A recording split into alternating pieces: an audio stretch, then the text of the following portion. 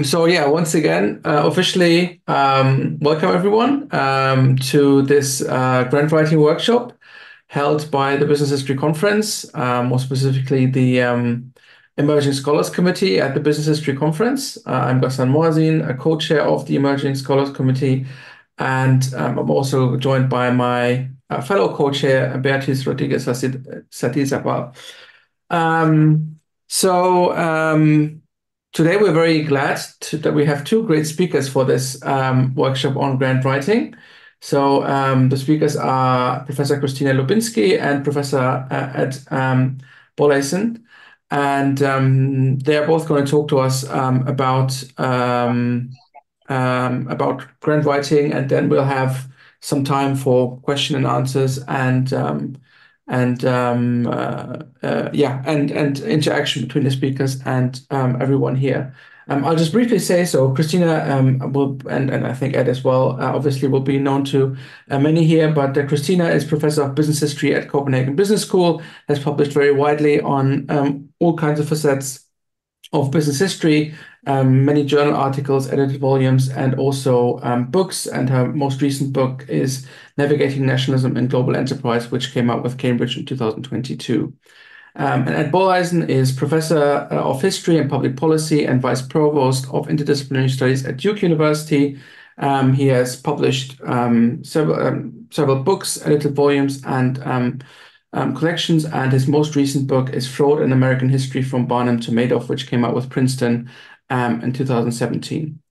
But I think I shouldn't take up any more time. So Christina and Ed, if you want to take it from here, please feel free to do so. Thanks, Yeah. Ghassan. So I just start with a little bit of housekeeping. So we'd like, if you could, to put your institutional affiliation and title in the chat, just so everybody knows who's joined today. Feel free to throw questions into the chat as well at any time. We're going to provide a broad overview in the first 20-25 minutes, and then leave lots of time for questions and discussion. But if you want to ask a question before that, please don't hesitate to do so. And here's the basic outline. So we're going to just briefly mention the sort of overview of the kinds of fellowships that exist in Europe and North America, spend a little bit more time on an overview of grants in Europe that are available in Europe and North America, say a word or two about each of our own experience with fellowships and grants, and then offer some tips. But we want to have most of the time be available for Q&A.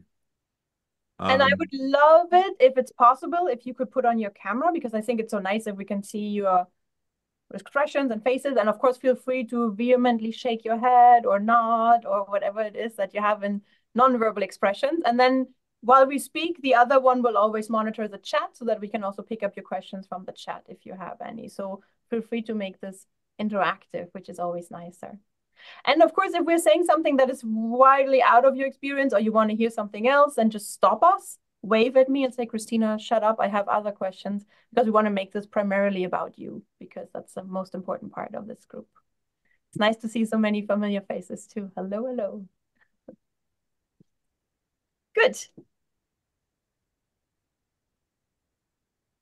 Should we then, Ed, do you want to get started, or would Well, why don't you start, Christina? We can just kind of go ping pong back and forth. Okay, perfect. So fellowships in Europe. Fellowships in Europe. So Europe is a difficult place because it's so diverse. And we don't want to suggest that Europe and the US are the centers of academic work. There's lots of other places in the world that are doing much more interesting and exciting work. These are the two places that we know the best. And I will say that a lot of the fellowships and grants in Europe are very open to people from other parts around the world. So oftentimes there is an opportunity for you to apply either to come to Europe or to collaborate with European universities, libraries, institutions. And so that's why we thought it might be helpful to talk about that a little bit. Europe is difficult in that sense because it's so country specific and oftentimes has also specific language requirements, although that is changing a little bit. And in many places, you get very far with English these days.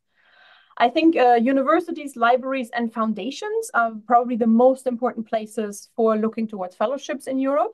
And I have a couple of places where I personally look. and that I share with my PhDs and postdocs, but I'm interested in what's new and what's popping up. So I warmly recommend the EBHA newsletter. That's the European Business History Association, EBHA. I put that in the chat as well, and I can dig up the link as well so that you can find that more easily. They send a regular newsletter and they announce a lot of fellowships, even those that are not offered every year. And so there's a good access to opportunities in the business history community through that newsletter. HNet is represented in many of the countries in Europe and has regularly updates as well. You can sign up for them as a digest. So they send you information once a week or once a month or every day, depending on how regular you want that. And they have good ideas for how to apply for positions and not just positions, but fellowships in the European context as well. In the German context, which is where I'm originally from, it's called Haarsots Okkult. So those of you that are interested in Germany should feel free to check that out. LinkedIn, of course, is a big source of information, and Paula de la Cruz is always doing an amazing job of promoting different types of fellowship through LinkedIn. And then I'm personally employed by the Center for Business History at Copenhagen Business School, and we also try and communicate this type of information. We are also open to visiting fellows if ever you feel inclined to do that. One last thing I want to mention, because it's a bit different in Europe than it is in the US, at least from my experience, we had, especially in the last 5 to 10 years, a host of postdoctoral positions, which in the European context doesn't mean 1 year after your PhD to finish the book, but it's rather a longer time period for a fellowship, typically 1 to 3 years. And they're structured much more like fellowships as well. So they give you a ton of time to do your own research, to go to libraries and archives and things like that. And so I warmly recommend those. We are just hiring for postdocs in business history. We just finished a round. There is another round coming next year. And if that's something that's interesting to you, then you can definitely let me know, and I'm happy to share that information. But there's also a ton of other universities that are regularly promoting these postdocs, often related to grants that we talk about in a little bit. And they are a really good opportunity for kind of getting a foot in the door and building a good network. Yeah, that's my quick brushstroke overview of fellowships, but feel free to ask questions in the chat or otherwise if you want to know more. Ed, your turn. Thanks, Christina. So a lot of what Christina mentioned is relevant for North America as well, things like HNet, LinkedIn. In the US, there are a small number of fellowships that specifically target business history at the Harvard Business School, at the Hagley Library, on the new great opportunity through the BHC itself with the Kaufman Fellowships. Much larger number of fellowships available broadly to humanists or social scientists. Those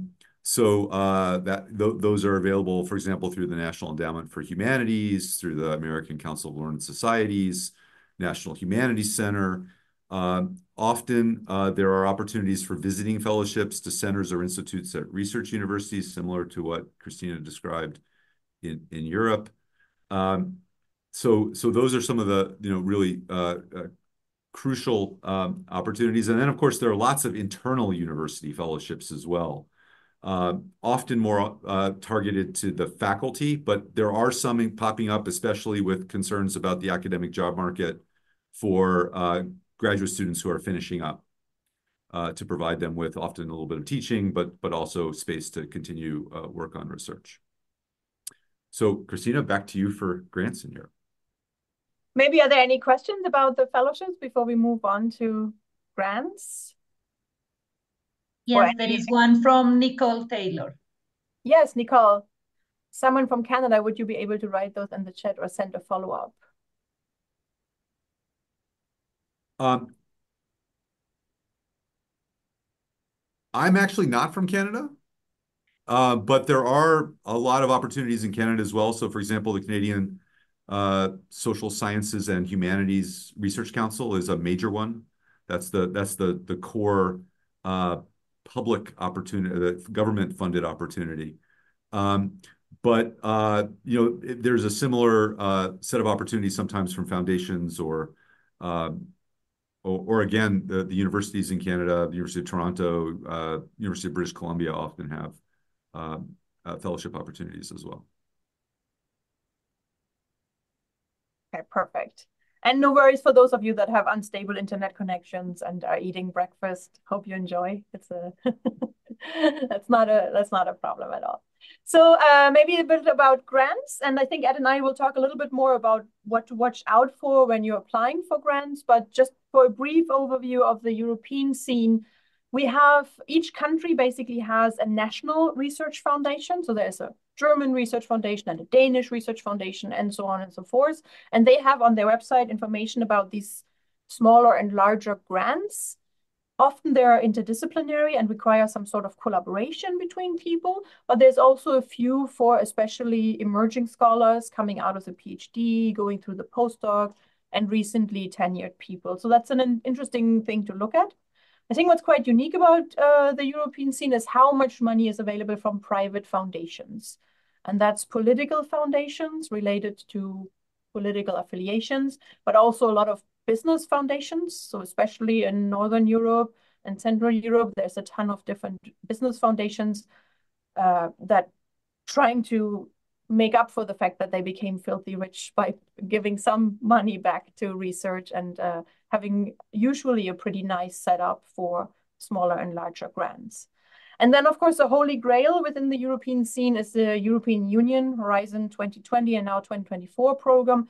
Those are incredibly competitive grants. They're very formalistic as well. The applications are very complicated, but I'm happy to talk through those too. I think the Marie Curie Fellowship is one of the most prominent ones for recent PhDs and postdocs, and that's a really nice opportunity, and you can apply for that just as a single person. The ERC grants at the European Research Council grants tend to be larger, so more money available for a number of different things, but also much more competitive and more difficult to get to. The good news is pretty much all countries in Europe by now have very professional support structures for applying for ERC grants because they want to encourage people to do more of these applications. And so there's a ton of people available attached to the universities and to the national governments that will help you polish your applications to the ERC. That's not to say that it's not difficult. It's still difficult and maybe something for a bit later in the career, but it is a very nice opportunity in the European context. So in North America, it's a similar structure. They're government channels, public agencies. So in the US, again, the National Endowment for the Humanities. For business historians, a lot of opportunities at the National Science Foundation. In Canada, it would be, again, the Social Sciences and Humanities Research Council as the major government funder. Lots and lots of foundations to explore. Often there will be public calls, but often there won't. And so being willing to, it really helps if you have foundation relations staff at your university to work with and try and identify places that might be helpful to you in exploring potential grant opportunities. There are also a lot of internal university opportunities for grants, particularly sea grants, but sometimes increasingly larger scale collaborative grants as well. As in Europe, these are much more likely to be interdisciplinary opportunities, lots more money on offer than with fellowships, expectation of a longer time frame, expectation of significant collaboration, not only with other scholars, but sometimes with other partners beyond the university. Increasingly, expectations about participation of students as well as peers. These are much more complicated to develop, as Christina suggested, and we're going to first just give you a bit of a sense of our own personal experience with these endeavors, and then we'll get into some tips before opening it up for wider conversation. So that's just, a really, really broad stroke, big picture overview, but please feel free to follow up if there's any questions along the way. Ed and I thought it might be helpful for us to say what kind of grants we have ourselves applied for and got granted, just so that you have a better understanding of what we know the most about and where you can tap us for experience. I would also encourage all of you to make use of the BHC. I've experienced the BHC as an incredibly helpful and supportive community. And if you know anyone who has applied for a grant that you're also interested in, I would definitely reach out to them and ask them for advice, maybe sharing applications and so on and so forth. So when I say this is the grants I have received, please don't take it as a showing off. It's more to give you an idea of the experience and what I can speak to with most competence. And then there's probably other things that I don't know as much about and where other people in the room can help better. So I've started my career in Germany, and for my doctoral dissertation, I had 2 fellowships, one from the German Research Foundation, that's a national foundation, and the other from a private business foundation, the Gerda Henkel Foundation. Those are the people that make glue and laundry detergents and things like that. And they were to fund my dissertation research, and so there were no other people involved. There was also very limited travel money related to that. It was primarily my own salary. And then after the PhD, I applied for the Newcomen Fellowship at Harvard Business School, which is, of course, a classic of the business history community. Lots of people at the BHC have been for 1 year at Harvard Business School working with Geoffrey Jones and Walter Friedman. And so that's another fellowship that I can tell you a little bit more about if you're interested in that. And then here in Europe, I've been involved in a Marie Curie Fellowship. So that's European research money for a postdoctoral position. And then recently, meaning last year, I got granted a big project by the Carlsberg Foundation. Those are the beer brewers in Denmark. And they established for us a research environment with 5 PhDs and 4 postdocs. So we're also actively hiring at Copenhagen Business School in these areas. And you can find those jobs always on our website. But I can talk a little bit more about that Carlsberg Foundation grant, which was one of those larger interdisciplinary grants. And we have made a very conscious decision in our team that we wanted to be super transparent about that application. So we actually posted our entire application online. And I've just put the link in the chat. If you're interested in it, feel free to check it out. I've disabled the links there because I didn't want to make it easy for people to reach out to our partners, but you get a good big picture overview of what such a grant application entails. I will say, as far as grant applications go, this one was actually a relatively minor time investment, considering how much we got out of it. So it was a very nice experience, and the foundation is very supportive and has been very good to work with. So that's a little bit about my experience, and I'm happy to answer any questions that come up around these things. So for me, similarly, the first thing I'll say is that the list I'm about to offer quickly is not the list of what I've applied for. It's the list of what I've received. So lots of rejections in the mix as well. This world is one that's competitive, and it's good to have a thick skin and to be willing to keep going even when you get some no's, because you will get them. So on the fellowship side, I've received an American Council for Learned Societies fellowship, which I took to the National Humanities Center, which is just down the road from Duke in the Research Triangle in North Carolina. I've received a fellowship also from HBS, but not for the Newcomen, but for faculty already situated in a university, and another fellowship from an organization called the Tobin Project, which does interdisciplinary work around public policy issues. Have larger collaborative research grants from a couple of American foundations that are not likely ones that you are familiar with, the Smith-Richardson Foundation and the Gilman Foundation, both of which are focused on issues of public policy. So those connections in the projects that I was part of were crucial there. One was both of them actually were related to regulatory governance as a topic area, and involved pulling together interdisciplinary group of social scientists interested in regulatory policy.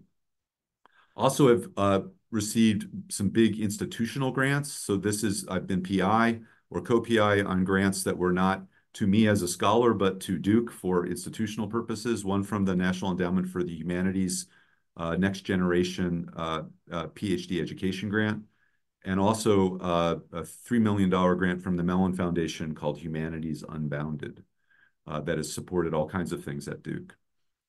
The other thing is in my position as Vice Provost, I oversee a variety of internal interdisciplinary grant competitions. This is $3 to $4 million a year that are going to faculty across our campus. Most target interdisciplinary groups, some target schools and departments. So I've got a lot of experience on the other side of the table as well in terms of selection. So some tips. I think this is really the core of what you're interested in, and that we want to spend most of the rest of the hour talking about. the first, may seem obvious, before you really even decide to explore whether you want to apply for a fellowship or a grant, please read the parameters carefully. If it doesn't fit what you're trying to do, it's probably not worth your time to try and apply for the opportunity. And with grants, those parameters often are, as Christina already mentioned, extensive. There may not just be an area that is described, but a whole set of expectations about what you should be doing in structuring your activities, the kinds of outputs that are expected, the kind of reporting that you will need to be equipped to do. So the parameters matter, and you may want to reach out to program officers wherever you can to get some details there. With respect to some foundation opportunities, there may not be something that's posted where there's an official competition. It actually may be having to figure out how to develop a relationship with a program officer to figure out whether your interests align with where the foundation wishes to consider proposals. It can be quite murky, actually, in the foundation world. Sometimes it's clear as with government funding, sometimes it's not.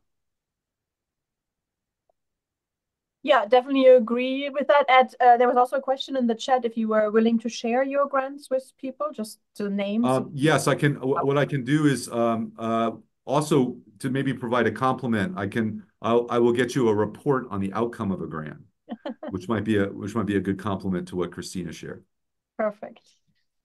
And then maybe a little bit looking at when you're applying, how to make the best argument for yourself. This is just my experience and my 2 cents. It may not apply to every situation, so take it with a grain of salt.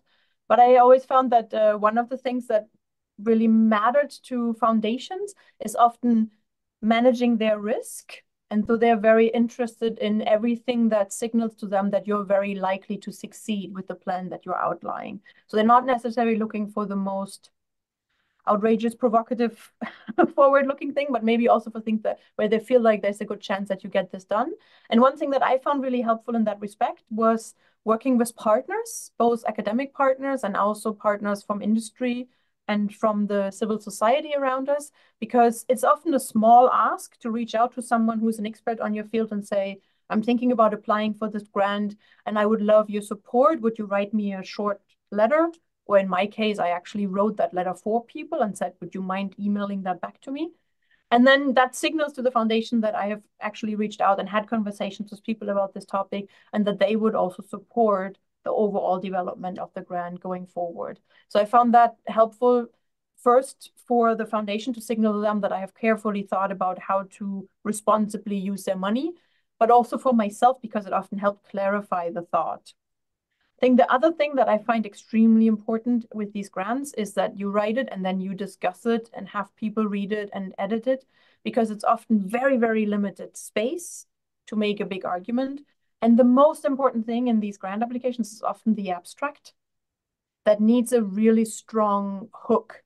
There needs to be a reason for doing this particular project, not just the research hasn't been great in this area or there should be more work done on this geography or something like that, but an actual motivation, a driving force, so that it's believable that this is something that you would successfully complete. And I think that could be really helpful for an application in that space.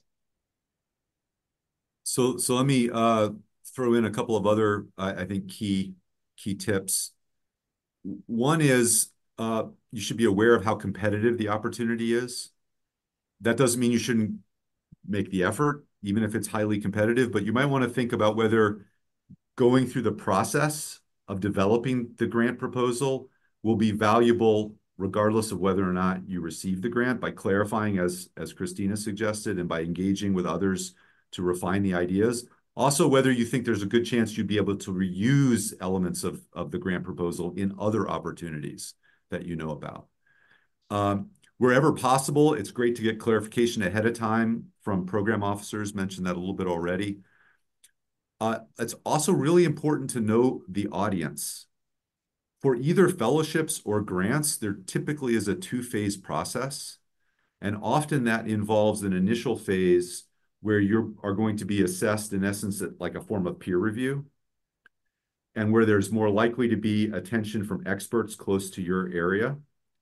And then a second phase where those who've done well in that phase are assessed by a broader group who know less about the details of not just your subfield, but potentially your discipline. And so there's this challenge to be able to meet the needs of both audiences so that you can demonstrate you have chops for the expert and that you're legible to the person who is expert in some things, but not in close to the areas necessarily that you are expert in. So avoiding jargon is really a good idea as one example of that. With grants, it's also often, and this gets to the point that Christina raised about plausibility, doesn't necessarily mean that you should be proposing to do something that's narrow and not that ambitious, but people are going to be looking for evidence that you can pull off what you are saying you can pull off. So that might mean, especially if it's a collaborative endeavor, that you can show you've worked with the people before, that you have some pilot data, that in essence, you know what you're talking about and that your plan resonates. Few really quick points on after you get a grant, and then we'll open it up just for questions. The more complex the ambition, the more important it is for you to pay attention to project management. This is not something that we tend to focus on in PhD education. Large grants really require it. And that's not to say the PI can't be the project manager, but often it's helpful to have someone else, a PhD student, a postdoc, a staff member, depending on the circumstances, who can take on that role of just keeping things going and keeping them organized. Any collaborative grant is not going to work if there isn't a good team ethos. There isn't clarity about roles, if people don't know each other, if they don't actually like working together. So team building really requires attention. And then finally, it's just helpful to be mindful of the reporting you're going to be responsible for.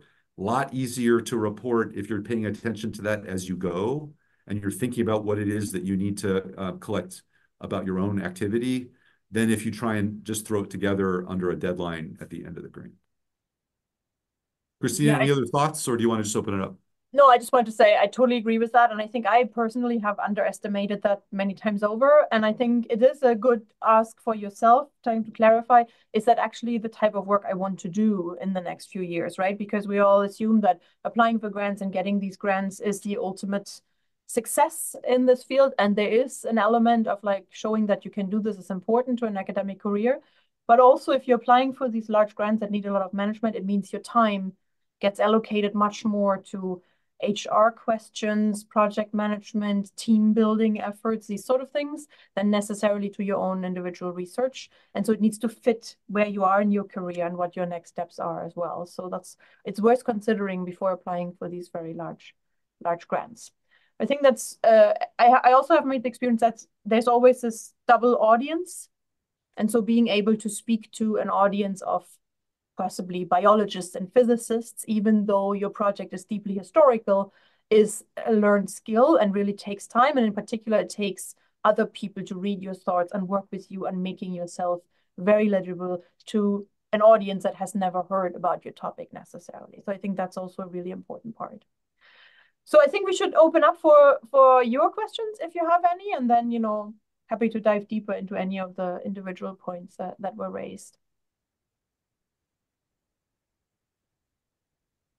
Does anyone have a thought, a reflection? Is there anything you would like to apply for in the next year or so? Yeah, Kina. Hello, Ed and Christina. Thank you so much for this. I learned a lot. I really appreciate it. My question is really about the imagined audience. It's like when you are writing the grants, who are your imagined audience? Like maybe like a college educated person, or more like, someone in your field, or, it's kind of how to balance the kind of specific audience and the more kind of a general, like a college educated people who might be really interested in the topic you are, proposing. Thank you so much. So it depends on the opportunity. If you're applying for the Kaufman Fellowship through the BHC, you're only going to be evaluated by business historians. That's it, full stop. If you're applying for a fellowship at, say, the National Humanities Center in the United States, which is open to anyone all over the world, you're going to be evaluated initially by 3 people who are close to your field of expertise, who are former fellows of the National Humanities Center. So that's, at this point, close to 1,000 people that they choose from. And then you're going to be scrutinized by a selection committee who are not just college-educated people, they're humanists, they're scholars, but you could have a classical archaeologist or a literature professor or someone whose focus is on religion in the mix. So by contrast, let's say you're going for one of the massive center grants that are available in the United States from the National Science Foundation, or MacArthur had $1 million grant opportunity, $100 million grant opportunity some years ago. They're going to be at a similar level of peer review, but then you're going to be looking not only at a second level of academic kind of or expert review, but a selection committee that in the NSF's case, the National Science Foundation's case, will be their program officers and leadership. And there will be all kinds of other lenses that are at play there, including geographic distribution and a whole set of other considerations that are complicated beyond the ones that are in the smaller dollar amount or euro amount contexts. So you need to know, if you need to find out how that's all going to work. If you're just applying to one of these foundations that's a little opaque, the truth is what the audience is a single program officer. That's who you have to impress. Now, there still may then be a check by the foundation board of some kind, but typically that's not a very strong check. So it's literally one person that you have to convince in some cases. So until you know the situation, it's hard to answer that question. It's impossible to answer that question just one way. I will say in general, it never hurts you to say, am I answering the so what question? Why should anyone care about this? In a way that is broadly intelligible, not just to specialists, but to people who are smart and not specialists. You never go wrong doing that. No, that always helps. I do think it's really good advice to investigate what the evaluation process is like, because evaluation can also mean evaluation based only on a written submission, or a written submission plus an interview, or a written submission to different audiences. And to just know that ahead of time might help with that decision. I think the other challenge that we as business historians often have, and that is manageable, is that we're often between disciplines, right? So we're a little bit history and a little bit business. Like this is my situation. Maybe for you it's a little bit different, but some have a little bit history and a little bit sociology or something like that. I think it's important for grants to be very clear who your peers are, because they will evaluate you first in like a peer review situation. And just like with journal submissions, if you are not clear who your peers are, then it's going to go to different peer groups, and it's difficult to kind of find supportive audiences in these very different environments. So I think to be very specific about who you consider your peer and why you think these people are relevant for your project is important. But then I totally agree with Ed. I think any proposal gets better if you answer afterwards the so what question for someone who has nothing to do with your field. Why would anyone care outside of your narrowly defined specialization, in a sense? And I think that only makes proposals stronger. And oftentimes for me, I need help with that. I need other people to tell me what they find interesting about it and why that matters to this societal question or this particular challenge. And so I like the dialogue around that to help me surface some of these interesting points. So that's interesting is a good reaction from any person at a foundation or a grant giver. There's a question in the chat, Christina. Yes. So let me just pull that down. So I will read it, or at least summarize it. Yeah. So, so this is a more focused question. This is an individual. This is I hope I get the pronunciation close to right. Pallavi Singh, and Pallavi is interested in working on an India-focused project but at a UK university. Some preliminary works in place, has academic support and a proposal. But concerned about whether, and this is about the parameters question, whether a research on India is a good fit for something like the Marie Curie fellowships. This is clearly a question for you.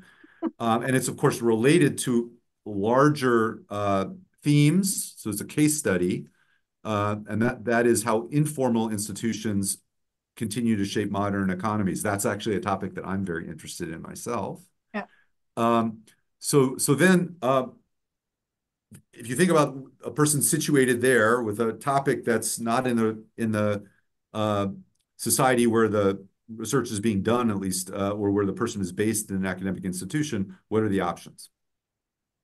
Yeah, I think, Pallavi, you're right on the money. I think the way you frame it makes perfect sense for Marie Curie. And I would even go as far and say that if your project is only focused on the UK, you have basically no chance of getting a Marie Curie fellowship or any ERC funding. I think it's important that your empirical setting is sort of interesting and different and not the classic environment. So I think that works to your advantage.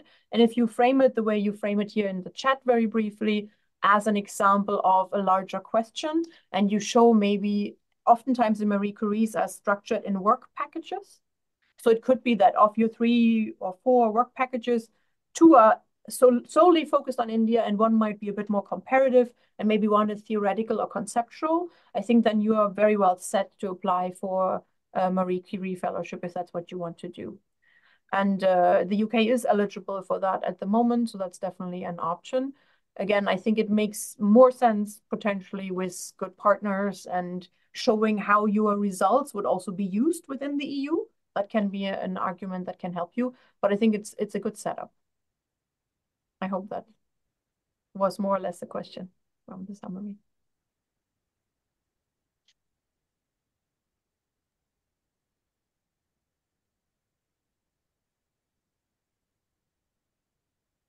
So while we're waiting for other questions to pop up, I'll note that in North America, funders are interested in research that examines what's going on all over the world.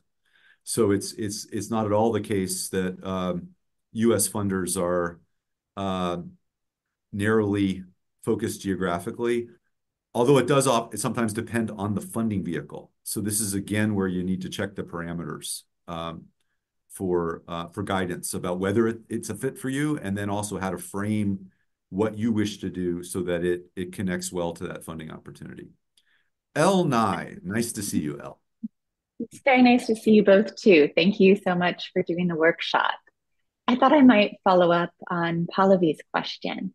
It's been really wonderful to have both of you speaking about the US and Europe. But I was wondering if either of you have been following fellowship and grant opportunities in the UK, particularly post-Brexit, because that might be relevant for some people here. Yeah, as a strong believer in the European Union, I was always upset by the fact that the UK is allowed to participate in all the EU funding schemes, but they are.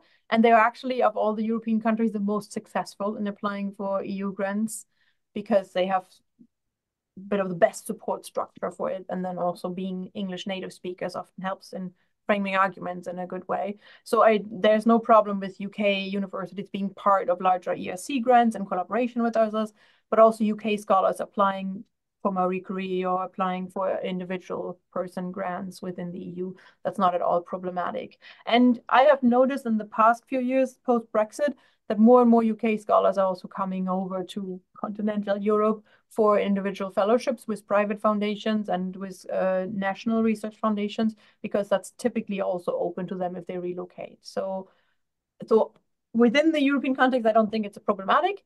I think within the UK, it's gotten a little bit tougher maybe, but I'm not the expert on the UK. I only see that from conversations I have with colleagues So I think there's less money available now than there was a few years ago, and people start feeling that. That can change again. That's a supply and demand situation, maybe. Not So sure. another question in the chat from that raises this question about the informal relationships with foundations that sometimes become very significant as a means for finding funding opportunities. And then the question is, well, who's in a position to be able to foster those types of relationships? And I would say this is not just a channel that tends to be available only to scholars who've completed their PhDs. It's honestly really something that's much more feasible for scholars who are prominent in some way or another. So this is not something that I necessarily view as a best practice. It's just the reality of how things continue to operate with some foundations. So that's not to say that this channel is completely foreclosed to early career scholars, but it's much more likely to be open to an early career scholar who's made a splash. I can tell you right now, this is not in the realm of business history, but there's a legal scholar at Duke who also has a grounding in philosophy, who has written in an area of great interest to a number of foundations, and they are knocking on this person's door all the time. I'm not saying they're just throwing opportunities this person's way, but there are avenues for conversation that are just not available to the average scholar. There are also circumstances where people who've had a positive experience with a particular funding avenue at a foundation then build a relationship with the program officer, and it becomes much easier to then put forward another set of ideas and get feedback on them and have a conversation about where there might be interest in funding. The question is, how do you get that relationship started? And I will say the funding that I had with Smith Richardson Foundation had this character, but it's not that I had the relationship. One of my collaborators had the relationship. And why did that person have a relationship with this program officer? Because my collaborator had been on a different project with somebody else who had a relationship with that program officer. So again, not saying this is best practice necessarily, but there are foundations who like to work this way. And there are also reasons for it, because they want to curate a little bit more in partnership with scholars what they fund. And they find this is a better way to do it. Yeah, I agree. And I think, there is actually, most foundations, I think, are not hostile to people calling them up and asking for advice of what direction the foundation is turning, what they're trying to accomplish in the next few years, and maybe having preliminary conversations. That may not be a best practice, but it isn't as unusual either. So sometimes it takes picking up the phone or kind of reaching out to people a little bit. One other thing that I find really helpful for my own career was there is a certain life cycle to fundraising. So at the very beginning, it's the hardest. And you probably want to start with smaller grants and easier access foundations like the BHC, and then build up towards the larger grants, because every bit of track record that you have makes it a bit easier for the next step of the ladder. And that includes, of course, building longer term relationships with specific foundations. But even beyond that is also showing a track record of having these kind of projects and then building towards size. I think that is helpful, and in many places even institutionalized, where you get a bit of seed funding from your university and then build up towards a larger grant application. But Chris had another question, I think. Yeah, before we go to Chris, just clarifying some of the questions that have come through in the chat. What I'm describing here is the way that some foundations get interested in work that's going on by scholars, and actually it's not the scholar looking to the foundation, it's the foundation looking to the scholar. And that's typically not about, say, a fellowship. That would be, tell us what you're working on, what your next area is. We might be able to give you grant funding for that would support not just the individual, but also a team. That's not the kind of thing that you can just look for. It's the kind of thing that finds you. It's part of the landscape for grants, but it's not one that's really available to people who haven't already established prominence in an area, unfortunately. Chris. Thanks so much, both of you. Sorry for the lack of video. I hope you can hear me okay. My question is basically, how do grant-giving institutions value different research outputs, especially maybe where a second book as sort of this gold standard, I guess, isn't a realistic promise, so say in sort of shorter grants or anything like that. And maybe in the spirit of the BHC theme, do public history-like outputs have any kind of appeal? Thank you. So here I think it's important really to distinguish between fellowships, which are targeting individual applicants, and grants, which presuppose teams. There are grants for which the intended output is a book of some kind, whether an edited book or even sometimes one type of output, which might be a sole authored book by a person in the grant team. But I would say the larger the funding, the bigger the team, the more public outputs are expected as part of the equation, or even the main expectation for what you're asking for grant funding for. Again, it often depends on the channel that you're working through. So there are grants from the National Endowment for the Humanities, for example, that are explicitly about public scholarship. And so there, if you were only proposing peer-reviewed articles and peer-reviewed books for which the audience would be predominantly scholars, you would not fare very well in that competition. On the other hand, if you were talking about developing museum exhibits or websites or publicly available archives, an oral history archive or something like that, you would be very much in the mix, given the parameters that have been set for that grant channel. So this circles back to this question of parameters. What is the funder looking for? Usually they're pretty clear about it. And that enables you to figure out and discern whether it's a good fit for where you are in your career and what you are trying to achieve. Yeah, I agree with that. And Chris, that's an excellent question. I think you're absolutely right that writing the second book entirely on a grant is not realistic, given the many parameters and expectations that the grant givers have as well. So I think it's better to think about it either towards the end of a book project or maybe after having finished an initial manuscript. I did find that the foundations the last couple of years put a lot more emphasis on public outreach, dissemination, and that also includes education. And I think one element of that needs to be in a grant if it includes more than just you. So if there's other people involved, then there's often, be that a podcast or be that an educational outlet or some sort of other contribution.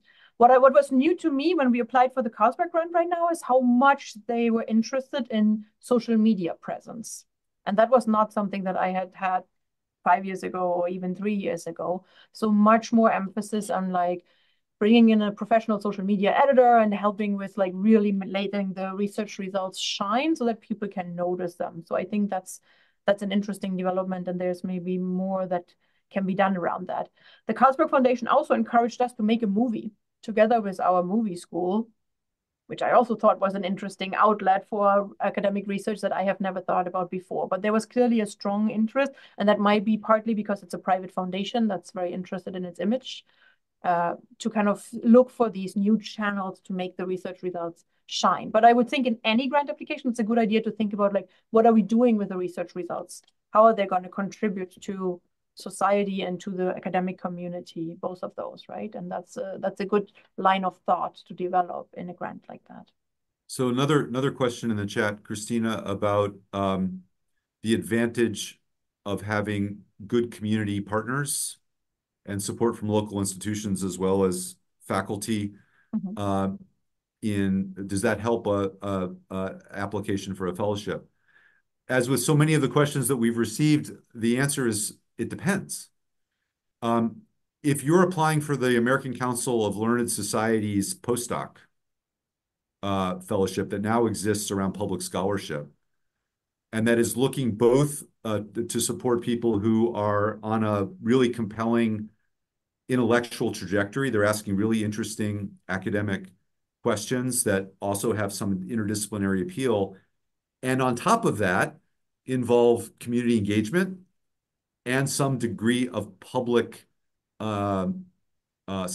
That is to say, not just outputs that are imagining scholarly readers, but also potentially broader publics, whether those are readers or listeners or viewers. Then what you've described is not just helpful, it's actually essential. And I say that as somebody who actually is a peer reviewer for that American Council of Learned Societies postdoc that's been running for the last couple of years. So, if that's the type of competition, absolutely. If it's a more traditional fellowship, and again, here we're talking about fellowships, not grants. So fellowships that support one person to do an intellectual project. If the nature of the questions you're asking lend themselves to community engagement, and here I don't just mean community-based, like you're doing field work or you're engaged in oral history interviews in the field, but that you are actually involving community partners in the whole cycle of research, from developing the questions to carrying out the research and then to thinking about how to disseminate it, then absolutely demonstrating those partnerships is essential. If you're doing a more traditional archival research project, those might be less relevant. And they might actually send a signal that, and for a particular kind of grant fellowship competition, they might send a signal that would not be helpful to you.